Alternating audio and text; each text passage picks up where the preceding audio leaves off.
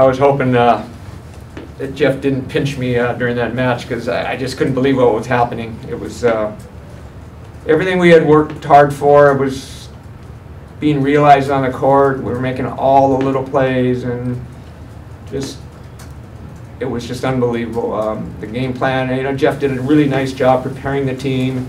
Team followed the game plan. We pretty much knew what they were going to do. They had 2 lineups, but we were ready for both of them, and it was just a great performance by just everybody. It's huge. It was, if we lose, we might not go to the NCAAs, so that was like a very important game for us. Definitely, I played pretty bad last time, and I wanted to just show that I can play a lot better. And Dave reminded me right before the match, we hit 0 last time, gotta pick it up. So I wanted to play really hard and do better than 0.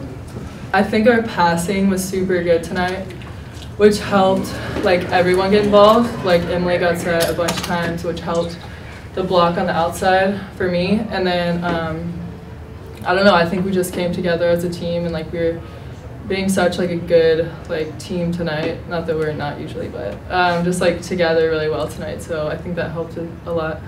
At that point, and looked over, I think it was 22-13. I thought, well, I think we got this match.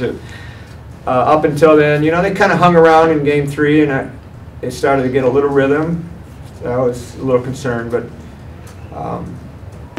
again, we just managed to separate, and that was just fun. It was a fun match for us.